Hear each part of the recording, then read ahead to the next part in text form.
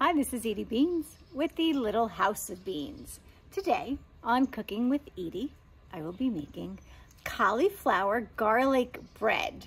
While working on the set of Pulp Fiction in the 90s, John Travolta requested a cauliflower dish. So I thought this cauliflower bread would be a quick and easy snack for Mr. John Travolta.